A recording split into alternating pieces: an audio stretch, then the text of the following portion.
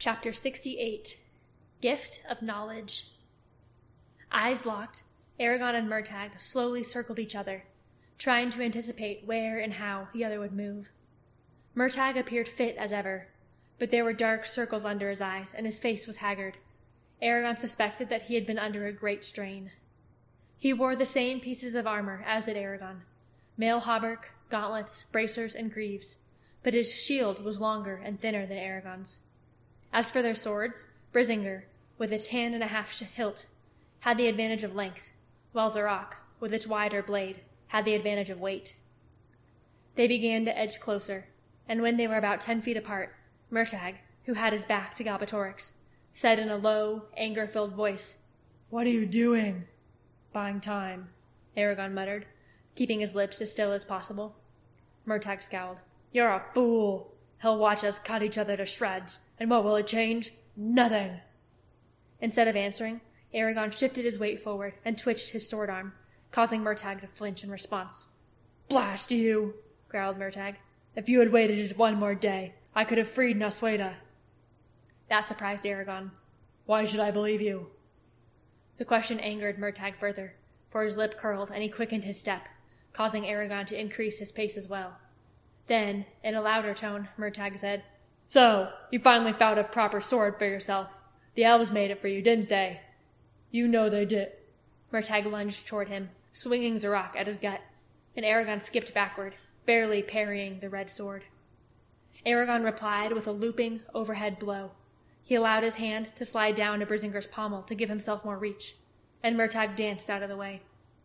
They both paused to see if the other would attack again. When neither did, they resumed circling, Eragon more worried than before. From their exchange, it was obvious that Murtagh was still as fast and as strong as Eragon, or an elf. Galbatorix's prohibition on the use of magic apparently did not extend to the spells that fortified Murtagh's limbs. For selfish reasons, Eragon disliked the king's edict, but he could understand the rationale behind it. The fight would hardly have been fair otherwise. But Eragon did not want a fair fight. He wanted to control the course of the duel so that he could decide when it should end and how. Unfortunately, Eragon doubted that he would have the opportunity, given Murtagh's skill with the blade, and even if he did, he was not sure how he could use the fight to strike against Galbatorix. Nor did he have time to think about it, though he trusted that Saphira, Arya, and the dragons would try to devise a solution for him. Murtagh feinted with his left shoulder, and Eragon ducked behind his shield. An instant later, he realized that it had been a ruse, and that Murtagh was moving around toward his right in an attempt to get past his guard. Eragon twisted and saw Zarok arcing toward his neck, the edge a glittering, wire-thin line. He knocked it aside with a clumsy push of Brisingar's crossguard. Then he retaliated with a quick slash at Murtagh's lower arm. To his grim delight, he struck Murtagh on the side of his wrist. Brisingar failed to cut through Murtagh's gauntlet and the sleeve of the tunic beneath, but the impact still hurt Murtagh and pushed his arm away from his body, leaving his chest exposed. Eragon stabbed, and Murtagh used his shield to deflect the attack. 3 more times Eragon stabbed, but Murtagh stopped each blow, and when Eragon drew back his arm to strike again, Murtagh countered with a backhanded cut at his knee, which would have crippled him had it landed. Seeing what Murtagh intended, Eragon altered his swing and stopped Zarok an inch from his leg. Then he countered with a cut of his own. For several minutes, they exchanged blows, trying to disrupt each other's rhythms, but to no avail. They knew each other too well. Whatever Eragon attempted, Murtagh was able to thwart, and the same was true in reverse. It was like a game where they both had to think many moves in advance, which fostered a certain sense of intimacy as Eragon focused on divining the inner workings of Murtagh's mind, and from them, predicting what Murtagh would do next. Right from the beginning, Eragon noticed that Murtagh was playing the game differently than the previous times they'd fought. He attacked with a ruthlessness that heretofore had been lacking, as if, for the first time, he wanted to defeat Eragon, and quickly too. Moreover, after his initial outburst, his anger seemed to vanish, and he displayed only a cool, implacable determination. Eragon found himself fighting to the limit of his abilities, and though he was able to hold Murtagh off, he ended up on the defensive more than he would have liked. After a while, Murtagh lowered his sword and turned toward the throne in Galbatorix. Eragon kept his guard up, but he hesitated, unsure whether it was appropriate to attack. In that moment of hesitation, Murtagh leaped toward him. Aragon stood his ground and swung. Murtagh caught the blow on his shield, and then, instead of following up with a strike of his own as Aragon expected, he slammed his shield against Aragon's and pushed. Aragon growled and pushed back. He would have reached around his shield to slash at Murtagh's back or legs, but Murtagh was shoving too hard for Aragon to risk it. Murtagh was an inch or two taller, and the extra height allowed him to bear down on Aragon's shield in a way that made it difficult for Aragon to keep from sliding back across the polished stone floor. At last, with a roar and a mighty heave, Murtagh sent Aragon stumbling away. As Aragon flailed and struggled to regain his balance, Murtagh stabbed at his neck. "Leda!" said Galbatorix. The tip of his rock stopped less than a finger's breadth from Aragon's skin. He froze, panting, not sure what had just happened. "Restrain yourself, Murtagh, or I shall do it for you," said Galbatorix where he sat watching. "I dislike having to repeat myself. You are not to kill Aragon, nor is he to kill you. Now, continue." The realization that Murtagh had just tried to kill him, and that he would have succeeded if not for Galbatorix's intervention, shocked Aragon. He searched Murtagh's face for an explanation, but Murtagh remained stubbornly expressionless, as if Aragon meant little or nothing to him. Aragon could not understand. Murtagh was definitely playing the game differently than he ought to be. Something had changed in him, but what it was, Aragon could not tell. In addition, the knowledge that he had lost, that, by all rights, he should be dead, undermined Aragon's confidence. He had confronted death many times before, but never in such a stark and uncompromising manner. There was no question of it. Murtagh had bested him, and only Galbatorix's mercy, such as it was, had saved him. "Aragon, do not dwell on it," said Arya. "You had no reason to suspect he would try to kill you, nor were you trying to kill him. If you had, the fight would have gone differently, and Murtagh would never have had the chance to attack you as he did." Doubtful, Aragon glanced over to where she stood by the edge of the pool of light, along with Elva and Saphira. Then Saphira said, "If he wishes to rip out your throat, then cut his hamstrings, and make sure that he cannot do it again." Aragon nodded, acknowledging what they had said. He and Murtagh separated, and again took up their positions opposite each other, while Galbatorix looked on approvingly. This time, Aragon was the first to attack. They fought for what felt like hours. Murtagh did not attempt any more killing blows, whereas Aragon, to his satisfaction, succeeded in touching Murtagh on the collarbone, although he stopped the blow before Galbatorix saw fit to do so himself. Murtagh looked unsettled at the touch, and Aragon allowed himself a brief smile at Murtagh's reaction. There were other blows that they failed to block as well. For all their speed and skill, neither he nor Murtagh was infallible, and without an easy means to end the fight, it was inevitable that they would make mistakes, and that those mistakes would result in injuries. The first wound was a cut Murtagh gave Aragon on his right thigh, in the gap between the edge of his hauberk and the upper part of his greave. It was a shallow cut, but exceedingly painful, and every time Aragon put his weight on the leg, blood surged from the wound. The second wound was also Aragon's, a gash above one eyebrow after Murtagh landed a blow upon his helm, and the edge of it drove into his flesh. Of the two wounds, Aragon found the second by far the most aggravating, because blood kept dripping into his eye, obscuring his vision. Then Aragon caught Murtagh on the wrist again, and this time sliced all the way through the cuff of his gauntlet, the sleeve of his tunic, and a thin layer of skin to the bone beneath. He failed to sever any muscles, but the wound seemed to pain Murtagh a great deal, and the blood that seeped into his gauntlet caused him to lose his grip at least twice. Aragon took a nick to his right calf, and then, when Murtagh was still recovering from a failed attack, he moved around to Murtagh's shield side and brought down Brisingar as hard as he could upon the middle of Murtagh's left greave, denting the steel. Murtagh howled and jumped back on one leg.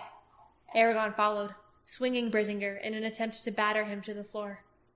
Despite his injury, Murtagh was able to defend himself, and a few seconds later, Aragon was the one who was hard-pressed to remain on his feet. For a time, their shields resisted the relentless pounding. Galbatorix, Aragon was pleased to realize, had left intact the enchantments upon their swords and armor. But then the spells on Aragon's shield gave way, as did those on Murtagh's, which was apparent from the chips and splinters that flew every time their swords landed. Soon afterward, Aragon cracked Murtag's shield with a particularly heavy blow. His victory was short-lived, for Murtagh grasped Zarok with both hands and struck at Aragon's own shield twice in quick succession, and it split as well, leaving them equally matched once again. As they fought, the stone beneath them grew slippery with smears and splashes of blood, and it became increasingly difficult to keep their footing. The massive presence chamber returned distant echoes of their clashing weapons, like the sounds of a long-forgotten battle, and it felt as if they were the center of all that existed, for theirs was the only light, and the two of them were alone within its compass.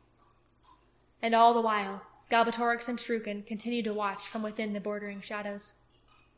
Without their shields, Aragon found it easier to land blows upon Murtagh, mainly upon his arms and legs, even as it was easier for Murtagh to do the same to him. For the most part, their armor protected them from cuts, but it did not protect them from lumps and bruises, of which they accrued many. In spite of the wounds he gave Murtagh, Aragon began to suspect that, of the two of them, Murtagh was the better swordsman. Not by much, but enough that Aragon was never really able to gain the upper hand.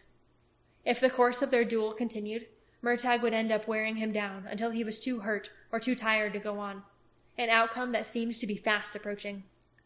With every step, Aragon could feel the blood gushing over his knee from the cut on his thigh, and with every moment that passed, it became harder to defend himself.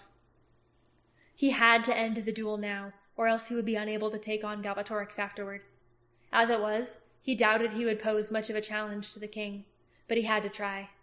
If nothing else, he had to try. The heart of the problem, he realized, was that Murtagh's reasons for fighting were a mystery to him, and unless he could figure them out, Murtagh would continue to catch him by surprise. Aragon thought back to what Glader had told him outside Drosleona. You must learn to see what you are looking at. And also, The way of the warrior is the way of knowing. So he looked at Murtagh. He looked at him with the same intensity with which he had gazed upon Arya during their sparring sessions, the same intensity with which he had studied himself during his long night of introspection on Vrowengard. By it, he sought to decipher the hidden language of Murtagh's body. He met with some success. It was clear that Murtagh was drawn and hard-worn, and that his shoulders were hunched in a way that spoke of deep-rooted anger, or perhaps it was fear. And then there was his ruthlessness, hardly a new characteristic, but newly applied to Aragon. Those things Aragon discerned, along with other, subtler details, and then he strove to reconcile them with what he knew of Murtagh from days past, with his friendship and his loyalty and his resentment of Galbatorix's control. It took a few seconds filled with strained breathing and a pair of awkward blows that gained him another bruise on his elbow, until the truth came to Aragon. It seemed so obvious when it did. There had to be something in Murtagh's life, something their duel would affect, that was so important to Murtagh, he felt compelled to win by any means necessary, even if that meant killing his own half-brother. Whatever that something was, and Aragon had his suspicions, some more disturbing than others. It meant that Murtagh would never give up. It meant that Murtagh would fight like a cornered animal until his very last breath, and it meant that Aragon would never be able to defeat him through conventional measures, for the duel did not mean as much to him as it did to Murtagh.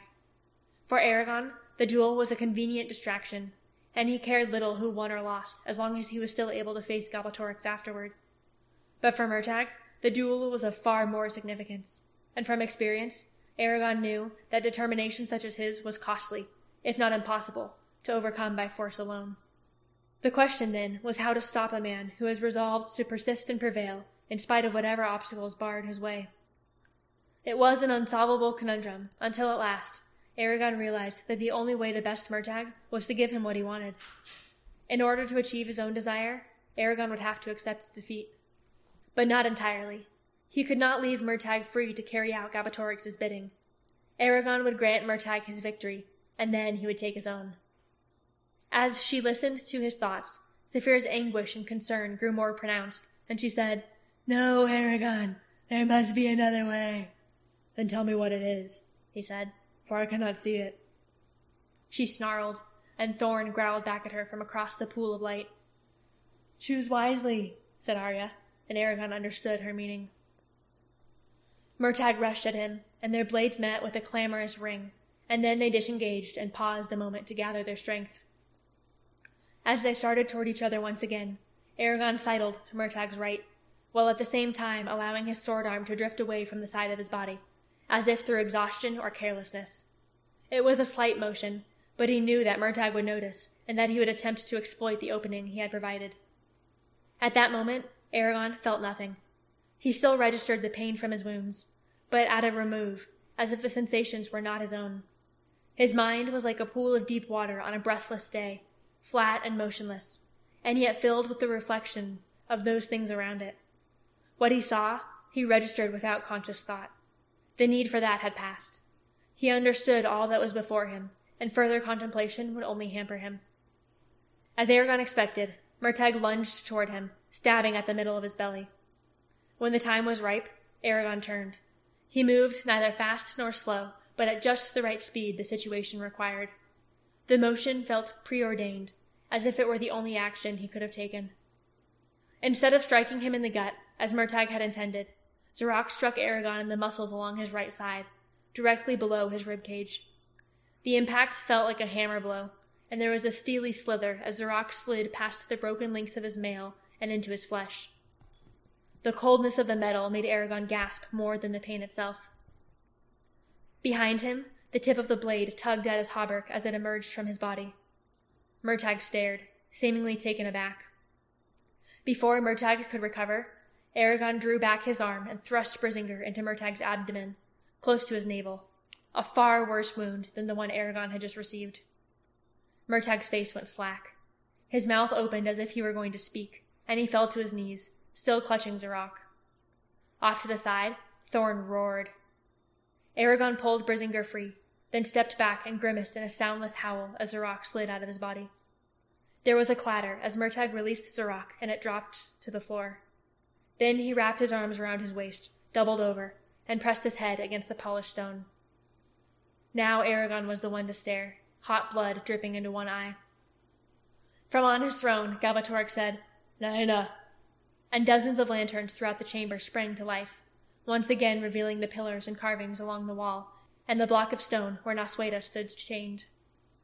Aragon staggered over to Murtagh and knelt next to him. "And to Aragon goes the victory," said the king, his sonorous voice filling the great hall. Murtagh looked up at Aragon, his sweat-beaded face contorted with pain. "You couldn't just let me win, could you?" he growled in an undertone. "You can't beat Galbatorix, but you still had to prove that you are better than me. Ah!" He shuddered and began to rock back and forth upon his shins. Aragon put a hand on his shoulder. "Why?" he asked, knowing that Murtagh would understand the question. The answer came as a barely audible whisper. "Because I hoped to gain his favor, so that I could save her." Tears blurred Murtagh's eyes, and he looked away. At that, Aragon realized that Murtagh had been telling the truth earlier, and he felt a sense of dismay. Another moment passed, and Aragon was aware of Galbatorix watching them with keen interest. Then Murtagh said, "You tricked me. It was the only way." Murtagh grunted. "That was always the difference between you and me." He eyed Aragon. "You were willing to sacrifice yourself. I wasn't. Not then. But you are now. I'm not the person I once was. I have Thorn now, and—" Murtagh hesitated. Then his shoulders rose and fell in a tiny shrug. "I'm not fighting for myself anymore. It makes a difference." He took a shallow breath and winced. "I used to think you were a fool to keep risking your life as you have. I know better now. I understand why. I understand." His eyes widened and his grimace relaxed, as if his pain was forgotten, and an inner light seemed to illuminate his features. "I understand. We understand," he whispered, and Thorn uttered a strange sound that was half whimper and half growl. Galbatorix stirred on his throne, as if uneasy, and in a harsh voice he said, "Enough of this talk. Your duel is over, and Aragon has won. Now the time has arrived for our guests to bend their knees and give me their oaths of fealty. Come closer, the both of you, and I shall heal your wounds, and then we shall proceed." Aragon started to stand, but Murtagh grabbed his forearm, stopping him. "No," said Galbatorix, his heavy brows drawing together. "Or I will leave you to suffer from your wounds until we have finished." "Ready yourself," Murtagh mouthed to Aragon. Aragon hesitated, not sure what to expect. Then he nodded and warned Arya, Saphira, Glader, and the other Eldunari. Then Murtagh pushed Eragon aside, and he rose up on his knees, still clutching his belly.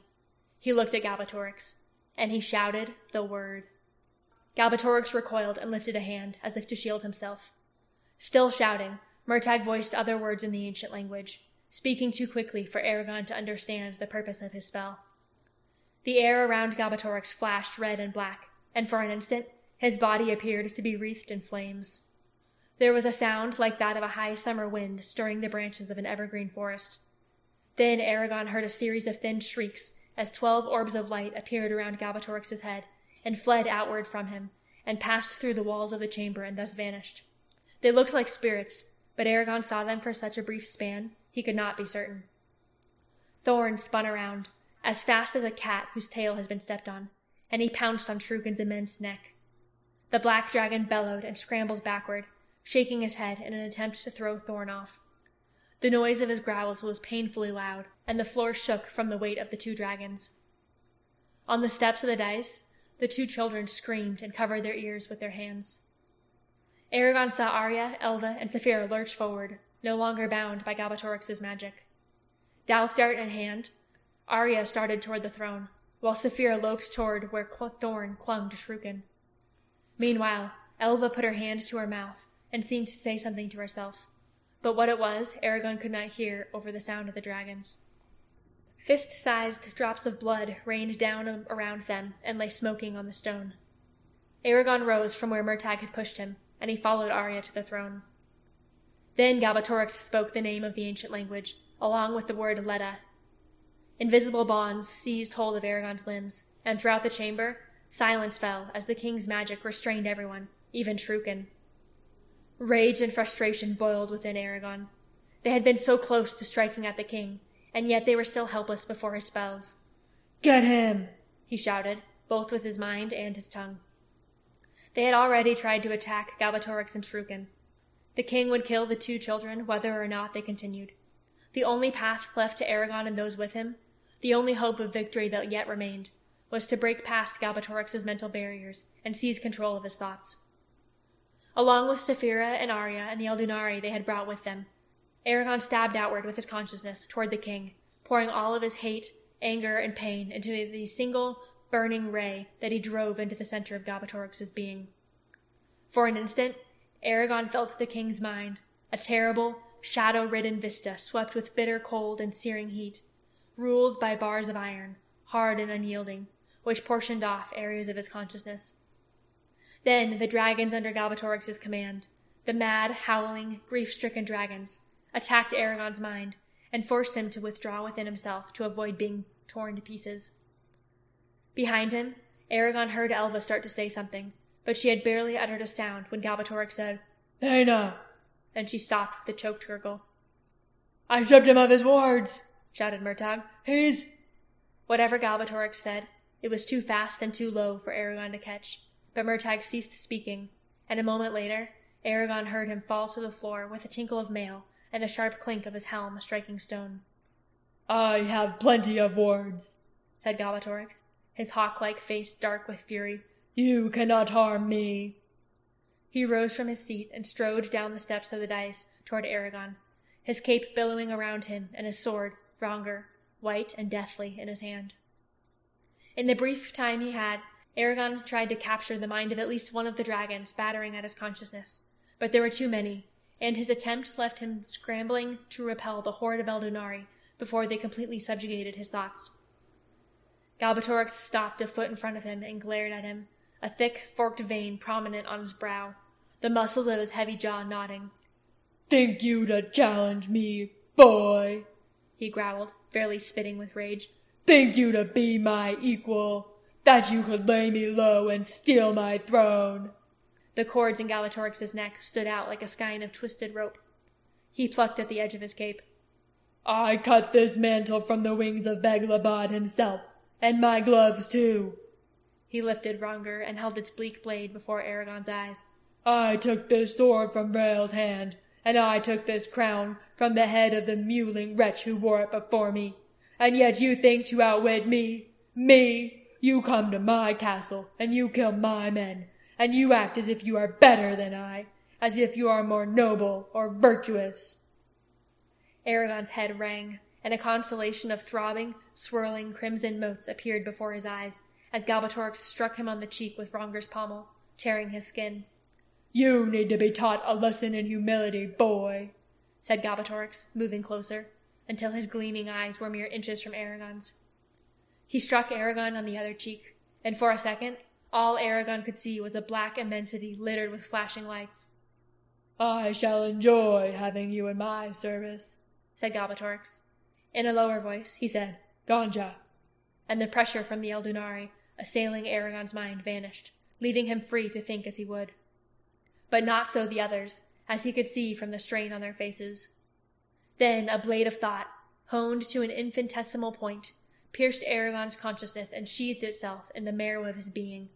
The blade twisted, and like a cocklebur lodged within a bat of felt, it tore at the fabric of his mind, seeking to destroy his will, his identity, his very awareness. It was an attack unlike any Aragorn had experienced. He shrank from it and concentrated upon a single thought, revenge, as he struggled to protect himself. Through their contact, he could feel Galbatorix's emotions, anger mainly, but also a savage joy at being able to hurt Aragorn and watch him writhe in discomfort. The reason, Aragorn realized, that Galbatorix was so good at breaking the minds of his enemies was because it gave him a perverse pleasure. The blade dug deeper into Aragorn's being, and he howled, unable to help himself. Galbatorix smiled, the edges of his teeth translucent, like fired clay. Defense alone was no way to win a fight, and so, despite the searing pain, Aragorn forced himself to attack Galbatorix in return. He dove into the king's consciousness and grasped at his razor-sharp thoughts, trying to pin them in place and prevent the king from moving or thinking without his approval. Galbatorix made no attempt to guard himself, however. His cruel smile widened, and he twisted the blade in Aragorn's mind even further. It felt to Aragorn as if a nest of briars were ripping him apart from the inside. A scream racked his throat, and he went limp in the grip of Galbatorix's spell. "Submit," said the king. He grabbed Aragorn's chin with fingers of steel. "Submit." The blade twisted yet again, and Aragorn screamed until his voice gave out. The king's probing thoughts closed in around Aragorn's consciousness, restricting him to an ever smaller part of his mind, until all that was left to him was a small, bright nub, overshadowed by the looming weight of Galbatorix's presence. "Submit," whispered the king, almost lovingly. "You have nowhere to go, nowhere to hide. This life is at an end for you, Aragorn Shadeslayer, but a new one awaits. Submit, and all shall be forgiven." Tears distorted Aragorn's vision as he stared into the featureless abyss of Galbatorix's pupils. They had lost. He had lost. The knowledge was more painful than any of the wounds he had received. 100 years' worth of striving, all for naught. Saphira, Elva, Arya, the Eldunari, none of them could overcome Galbatorix. He was too strong, too knowledgeable. Garrow and Brom and Aromas had all died in vain, as had the many warriors of different races who had laid down their lives in the course of fighting the Empire. The tears spilled from Aragorn's eyes. "Submit," whispered the king, and his grip tightened. More than anything, it was the injustice of the situation that Aragorn hated. It seemed wrong on a fundamental level that so many had suffered and died in pursuit of a hopeless goal. It seemed wrong that Galbatorix alone should be the cause of so much misery. And it seemed wrong that he should escape punishment for his misdeeds. Why? Aragorn asked himself. He remembered then the vision the oldest of the Eldunari, Balder, had shown him in Saphira, where the dreams of starlings were equal to the concerns of kings. "Submit!" shouted Galbatorix, and his mind bore down on Aragorn with even greater force as splinters of ice and fire lanced through him from every direction. Aragorn cried out, and in his desperation he reached for Saphira and the Eldunari, their minds besieged by the crazed dragons of Galbatorix's command, and, without intending to, he drew from their stores of energy. And with that energy, he cast a spell. It was a spell without words, for Galbatorix's magic would not allow otherwise, and no words could have described what Aragorn wanted, nor what he felt. A library of books would have been insufficient to the task. His was a spell of instinct and emotion, Language could not contain it. What he wanted was both simple and complex. He wanted Galbatorix to understand the wrongness of his actions. The spell was not an attack. It was an attempt to communicate. If Eragon was going to spend the rest of his life as a slave to the king, then he wanted Galbatorix to comprehend what he had done, fully and completely. As the magic took effect, Eragon felt Umaroth and the Eldunari turn their attention to his spell, fighting to ignore Galbatorix's dragons. 100 years of inconsolable grief and anger welled up within the Eldunari, like a roaring wave, and the dragons melded their minds with Eragon's and began to alter the spell, deepening it, widening it, and building upon it until it encompassed far more than he had originally intended. Not only would the spell show Galbatorix the wrongness of his actions, now it would also compel him to experience all the feelings, both good and bad, that he had aroused in others since the day he had been born. The spell was beyond anything Eragon could have invented on his own, for it contained more than a single person or a single dragon could conceive of. Each Eldunari contributed to the enchantment, and the sum of their contributions was a spell that extended not only across the whole of Alagasia, but also back through every moment in time between then and Galbatorix's birth. It was, Eragon thought, the greatest piece of magic the dragons had ever wrought, and he was their instrument. He was their weapon. The power of the Eldunari rushed through him, like a river as wide as an ocean, and he felt a hollow and fragile vessel, as if his skin might tear with the force of the torrent he channeled. If not for Saphira and the other dragons, he would have died in an instant, drained of all strength by the voracious demands of the magic. Around them, the light of the lanterns dimmed, and in his mind, Eragon seemed to hear the echo of thousands of voices, an unbearable cacophony of pains and joys innumerable, echoing forth from both the present and the past. The lines upon Galbatorix's face deepened, and his eyes began to bulge from their sockets. "What have you done?" he said, his voice hollow and strained. He stepped back and put his fists to his temples. "What have you done?" With an effort, Eragon said, "Made you understand." The king stared at him with an expression of horror. The muscles of his face jumped and twitched, and his whole body began to shake with tremors. Baring his teeth, he growled, "You will not get the better of me, boy. You will not." He groaned and staggered, and all at once the spell holding Eragon vanished, and he fell to the floor, even as Elva, Arya, Saphira, Thorn, Shrukin, and the two children began to move again as well. A deafening roar from Shrukin filled the chamber, and the huge black dragon shook Thorn off his neck, sending the red dragon flying halfway across the room. Thorn landed on his left side, and the bones in his wing broke with a loud snap. "I shall not give in," said Galbatorix. Behind the king, Eragon saw Arya, who was closer to the throne than Eragon, hesitate and look back at them. Then she sprinted past the dice and ran with Saphira toward Shrukin. Thorn struggled to his feet and followed. His face contorted like a madman's, Galbatorix strode toward Eragon and swung Vrongar at him. Eragon rolled to the side and heard the sword strike the stone by his head.